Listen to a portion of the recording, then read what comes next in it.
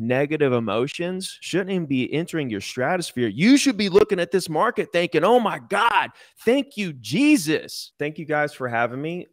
So listen, I am super excited about this moment right now for each and every one of you. I'm really going to kind of step into just building your real estate business as an agent, trying to build your sales business, trying to get more listings, close more deals, what this thing really looks like. I'm gonna go that direction with this through this shifting market and everything.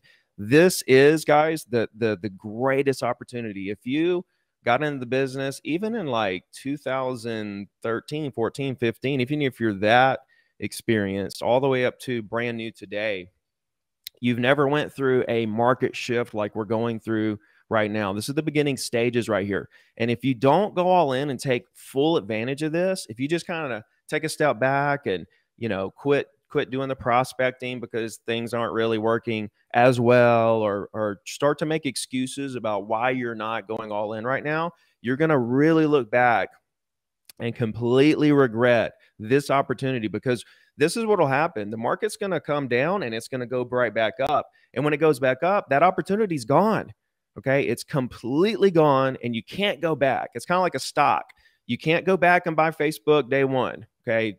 Now we're here and the stock is where it is. Same thing with the real estate market. This is like going in, and honestly, this is almost like going in and buying like a really incredible, you know, it's like buying EXP. Like, what if you bought EXP day one, right? This is a similar situation right this second. And I want you guys to recognize it with everything that you have. Don't listen to the media. Don't get dragged into, you know, headlines about, you know, lower transactions and prices and this, that, and the other. Do not listen to that kind of stuff. This is actually the kind of things you want to happen in the market. This is what we've all been waiting on. So this is exactly what happened to me. Okay. When I lost everything in 2005, 6, 7, I got in 2002. And you know, I was out of the business from 2005 to 2008. I got back in 2008 and I implemented at the very bottom of the market. And it's the reason why by 2014, I was selling 100 properties a year. And I sold 100 properties a year every year since, because of the opportunity that late 2000s shifting market presented me. Even though I had to get out of the business, I got back in before the crash was over. Right. I mean, in 2008, it was still going down. It went down all the way to 2012. It was the longest, it was the longest, you know, shift and downturn that we've ever seen. We're not going to see a shift that dramatic and that takes that long. This thing's going to be a blimp in the radar. It's going to go boop and it's going to be gone. So you got to go in right now. Now, this is what I want you guys to think about. I want to introduce this to you guys. Okay. I want you to think about this. I want you to write this down. And I want this to be kind of like in the forefront of your mind when you see, you know, negative headlines and stuff like that. Okay. It's a thing that I just came up with this morning when I was thinking about this talk. Okay. Market share expansion strategy. Okay. Market share expansion strategy. This is what we use when we see a big shift in the market. And the market retracts. We've got less transactions. And by the way, guys, like they're calling for like 5.3 million transactions this year. Okay. That is strong. Last year was 6.1 million. They're calling for 5.3 and another 5.3 the year after. Now, predictions are just predictions. It could be, you know, better or worse, whatever. But NAR's pretty good at these predictions. And 5.3 million is incredible, right? We still have an incredibly strong market. But think about this for a second. As the market is coming down, okay, if you continue to do the actions, all right, and I'll get into the actions. If you continue to do the actions to build your business, okay, while the market is retracting, when the market's going up and your business expands with the market, your business has to expand faster than the market's expanding to attain more market share. Right? If your business is expanding and the market's expanding and you're basically just keeping up with the expansion of the market, you're really not acquiring any more market share than you had before. Okay, so think about it. Market share expansion strategy. Now, when the market's retracting, this is when you can get so much market share. Now let's talk about market share for a second, because my definition is a little different than the traditional definition. And I look at it from both angles, trust me. But for me, what's more important is not how many listings and how many closings that an agent has in a percentage of the entire market, let's say in your MLS over the course of a year. That's a metric I can look at. And that's a metric you can actually look at to realize that even the largest agents in your market, their business is a microscopic dot in the entire local market industry. So even the top agents, right, they could actually go out and double their business, and it doesn't even affect, like if like the number one agent in my market, I looked it up, they've got 0.65% market share so far this year. They could double their business and it wouldn't even affect any of the other agents.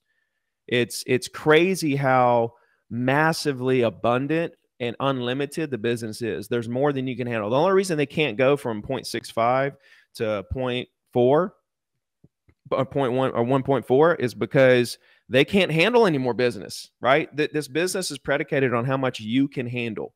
If you're only doing X amounts because you can't handle anymore, right? That's the cold hard facts. So then you have to get into your efficiencies and how you're operating in your systems and stuff like that. But market share for me is not that. Okay. For me, my definition is the percentage of property owners in the market that you have relationships with, real relationships that you've talked to, that you've created that great first impression, that you're remarketing to. I like a weekly email on the same day of the week forever, in which they never forget who you are.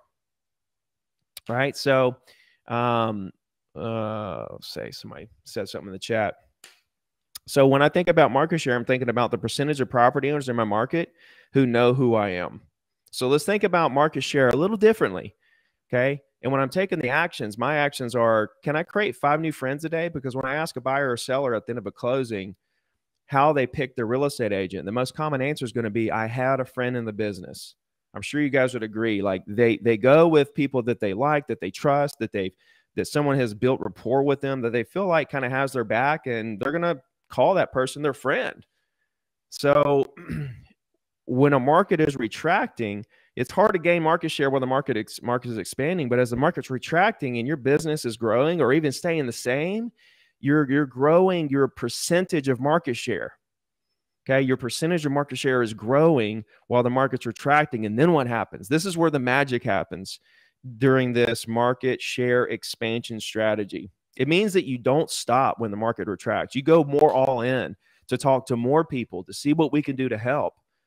And at the end of the day, when the market rebounds, which has happened 100% of the time, your business explodes. Because let's say, just hypothetically, let's just throw a number out there, you go from 10% to 20% market share, right? Just throwing numbers out there. Like market share for real estate agents is literally like 0.00 something in their local markets. Let's just say, just hypothetically, you go from like 5% to 20% during a market retraction. Well, that 20% as the market's retracting, well, that's probably not even the same amount of closings that you were having the year before or even 2 years before.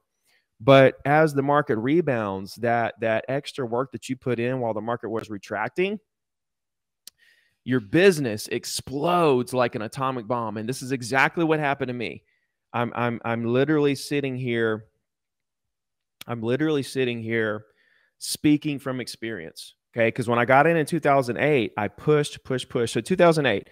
Okay, so 2008. All right. The market was going down. It went down 2008, 2009, 2010, 2011, 2012. So from 8 to 2012, I was just grinding, trying to help as many people as I could buy these foreclosures. I was representing buyers buying foreclosures. And I knew in the back of my mind, if I represented the buyers buying foreclosures, a couple years later, when the market rebounds and there's no foreclosures and prices go up, those people are going to resell with me. And then they're going to rebuy. They're going to refer me 8 people over the next 7 years. And then boom, I'm going to be one of the top agents, the number one agent in my market. I had the whole thing planned out. I didn't know if it would work, but it did work. So I'm here to tell you, this is the strategy, market share expansion strategy while the market's retracting. So can I just get a commitment from you guys, maybe in the comments or something like that, that you can visualize this thing and that you're going to go all in on your business during this market shift. You're not going to let the mainstream headlines and all these different companies trying to get you to click on their articles and their social media posts. Look at that stuff and pay attention to it. But in the back of your mind, you know that none of that stuff matters. None of that stuff matters. I'll tell you something I learned through the 2008, that whole thing, when I look back through it. And that's that closings continue to happen every single day by the ever-living truckloads. It's Mother Nature. You can't stop closings from happening. You cannot stop closings from happening. So if closings are continuing to happen, and we're gonna have 5.3 million closings this year, which is like off the charts amazing, then why in the world would you be sitting here getting down about your business, or feeling down, or feeling frustrated, or feeling defeated, or you have self-doubt? All those negative emotions shouldn't even be entering your stratosphere. Shouldn't even be entering your stratosphere. You should be looking at this market thinking, oh my God, thank you, Jesus, for giving me this gift of a declining, retracting market, so that I can go out there and be one of the 1% that explodes in the next 12, 18, 36, 48 months. You should be thanking the heavens above for this amazing gift that they just handed you on a silver platter. Because that's what this is, guys. I'm trying to preach to you here. I'm trying to help you understand that this is actually the greatest thing that could happen to you in your career. We don't know when the next, massive market retraction is going to happen. Okay. It could be, it took it from 2008 to 2022. I mean, we're talking about 14 years there. We don't know when the next one's going to happen like this. It could be a decade. It could be 8 years. It could be a decade and a half. You don't know when the next opportunity like this is going to happen. You have no idea, right? So if you do not go all in right now to take advantage of this, you're going to look back and say, man, look at all these agents that went all in. All the agents that went all in, that I was sitting here watching thinking, why are they still making calls? Why are they still pushing so hard? Nothing's happening in the market. Why are they doing this? Why are they doing that? And those agents, mind you, might not have been killing it at the time. They might not have been selling a whole lot of properties at the time, but they were on the backside, behind the scenes, behind closed doors, in a dark room, building their database, remarketing to these people, building these relationships, making sure everybody knows that they're here, who they are, what they do, and they're here to help. And when the market rebounded, boom, they blew up and become the #1 agent out there. And now you're sitting there saying, man, all that hard work paid off. Why can't you be the person that puts in the hard work that blows up when this market returns? Why can't you be the one? And so that's my question today. Why can't you be the one? Why can't you be the one that steps up and goes all in during this most amazing opportunity that the real estate gods above have given you? Here's what you need to think about. Just a few very simple systems that are scalable. Okay, so if you're in the stages of just building your business, you don't kind of know what to do or which direction to go in, how do you get leads, what do you do with them, all this stuff. Listen to me. Every single lead gen strategy out there, right? I went through it with my group. We brainstormed and we came up with about 35 different prospecting methods. I was like, let's really grind it out and really stretch our minds here as a group. It was like 150 people, agents all over the country. Let's get on a Google sheet, a page, and let's really tell me every single, let's not miss one. All right. Every single lead gen strategy on that sheet. Okay. Every single one of them. Okay, the goal of that lead gen strategy, no matter which one you pick, okay, is designed to create a list of people that you're going to sit down and call. If you do Facebook ads, you're getting people, calling them. If you're doing Zillow, getting leads, you're talking to them on the phone. If you're doing open houses, you get a list, you call them next day, follow up, see how you can help them. Circle prospecting for sale by owner expireds, that goes without saying. Every single lead gen comes right back to calling a list of people, whether you're following up, whether you're calling warm leads, cold leads, chilly leads, lukewarm leads. It doesn't matter what kind of leads you're calling. You got to call somebody. You have to be on the phone. So all the agents that are out there trying to figure out how not to call people, I'm going to run a Facebook ad, and then I'm going to have them get into this thing, and they're going to be this automatic chat, and then it's going to chat them out, and then boom. I don't have to call them. And when I talk to them, it's, listen, guys, slow down for a second. If you worked just as hard on trying to figure out how the workaround to talking to people, you'd already be there. If you'd work just as hard on just talking to people and realize that this whole business is predicated on talking to people you don't know to help them buy and sell real estate. And you don't want to do the exact thing that this business is predicated on. It's not going to work, right? So what I'm saying is that you've got to pick out the 2 best lead gen opportunities that work best for you. I don't care what they are, but they better accomplish one thing. They better create 5 new friends with property owners in your market every day. That's all you got to do. If you got 2 lead gen sources that creates 5 new friends with property owners every day, you talk to, you go deep with, find out what you can do to help them, what the real estate goals are, if they have an agent, if it's okay to stay in touch, bam, bam, bam, right? Boom, that's done. 5 new friends a day. Second thing we're going to do is we're going to have a follow-up process. Your follow-up process should look something like this. Somebody says they want to buy or sell something in the near future. Cool. The next question is, same thing you'd ask your mom if she says she wanted to buy or sell something in the near future. Why, mom? Why are you looking to buy or sell? Right? You got to go deeper with what's going on behind the scenes. And then you create a custom game plan around what their specific situation is, and you follow up accordingly. The next pillar is marketing. How do you make sure that every single person that you ever talk to never forgets who you are? I don't care what it is. Mine is a weekly email on the same day of the week forever. I did it every Wednesday since 2007. Every Wednesday since 2007. Now that's consistency. And in 2017, I quit prospecting altogether. It was the 3rd year that I sold 100 properties a year. It was the 1st year I made $1 million. And guess what? I made $1 million every year since as a single agent because of that weekly email, the database I built, and the personal brand that I built in the back of that database, on the back of that weekly email. Sprinkle social media on top. All that low organic reach, weird algorithm stuff, sprinkle that on top of that real nice solid foundation of a weekly email every week on the same day of the week forever. So here's your 3 pillars. You got your prospecting. Find 2 things that work best for you and throw everything else away. You got your follow-up process. Write it down. You need to know step by step when somebody says they might want to do something. What's next? What's next? What's next? Okay, you need to have that process down.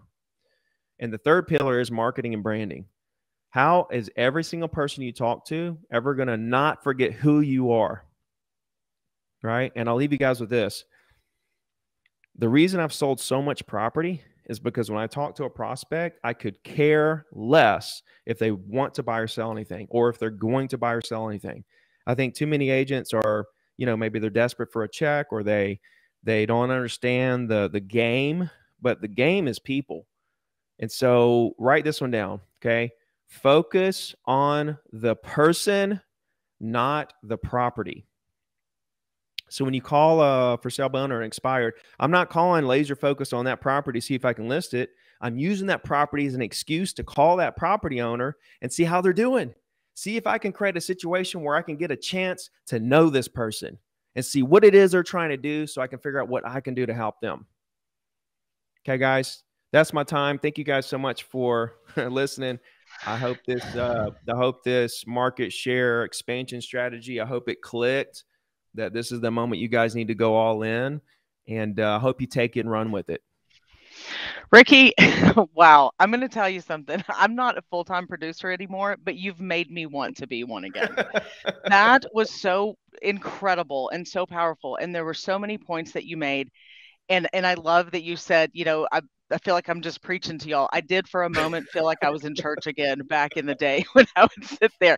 And just because you get so passionate and you're so excited about it. And it's so nice to hear somebody with that type of passion and to be able to share that information and that knowledge. I mean, you're a keeper, like you're just golden in this book here. So I love it. There were a few things that you said I wanted to touch on. You're the tree, right? You're the tree. So you mentioned that maybe chili calls. I've never heard that. So I'm trying to understand, is that between cold and warm? It's nothing, dude. Listen, everybody's like, oh, one cold call. All right, well, let's just call it anything we want to call it. Right? Because listen, here, let me ask you something. All right. How many property owners in the market do you think have looked on Zillow or some other syndicated website at properties in the last 6 months? All of them. Let's just say 100%, I mean, right? Yeah. So instead of buying Zillow leads for $1,000, 35%, $100 or whatever, why couldn't you just find that property owner for 1 cent? Call them up and say, hey, this is Ricky, I'm a local real estate agent. How you doing today? Cool. Me too. I'm enjoying the days in the gorgeous. Listen, I don't want to take up too much of your time, but I saw you're looking at line of some properties. I wanted to follow up with that and see if there's anything I can do to help you. You literally, now I've got Zillow leads for 1 cent, right? And it's the same people. You know what I mean? It is. And look at that script that you had. It just rolled off your tongue. Like you've said that a few times, 100,000 times. Exactly. So I do want to say 2 other things. Time over task over time. So continuing to do that same thing over and over again is what's going to get you the results. Somebody may not respond. That doesn't matter. Go ahead and continue doing your time over task over time. What you do in this quarter, everyone, is going to show up next quarter. And what you do next quarter is going to show up in your first quarter of next year. So just keep with it. Keep your head down. Stay busy. Don't get discouraged. Just you've got to keep doing those tasks, and you're golden. There's nothing to get discouraged about. Nothing to get discouraged about. Listen, your definition of results has to change. The definition of results needs to be how many property owners can I make friends with today? Not how many listings I can get, listing appointments, closings. All that stuff's going to happen as a byproduct of you doing what you really need to do, which is build more relationships in the market. Real simple stuff. That's right. Well, we've got to wrap this up. I know. I just love listening to you. Maybe they'll bring us back another time and we can do this again. I'm going to lock him in right now. So he said no, Lindy. That means Ricky wants to come back, right, Ricky? You're ready to be all over this level up playlist. We got to keep going. 25 minutes is not enough with our guy, Ricky Carruth. That's right. Can I get a yes, Ricky? Let's build some more relationships with this audience out here. Anytime. All right, I'm down. Lindy, back to you. Just had to grab it. Opportunity was there. Opportunity was I wasn't going to stay stuck in tree mode. All right, back to you, Lindy. Take us out. All right. Well, and I just want to remind everybody, please do not forget to register for EXPCon. If you want to win a ticket to EXPCon, do you want to win a ticket to EXPCon? Of course you do. Our raffle to win an EXPCon ticket ends today. All you have to do is attend our 4 agent leadership meetings beginning with July 22nd and ending August 12th. So if you've been doing those, then once those are completed, complete the survey at the end of the meeting with your name, email address, where automatically you will be entered into the raffle. If you attended last week and today and fill out the survey, you actually have increased your chance of winning. So, be sure today that you get registered, you get signed up. Also, please make sure that you fill out today's survey and come back next week to see who has won that ticket. Woo! You guys, that was an amazing meeting. I'm sitting here firstly taking notes, and I'm laughing, and this whole meeting was an experience. So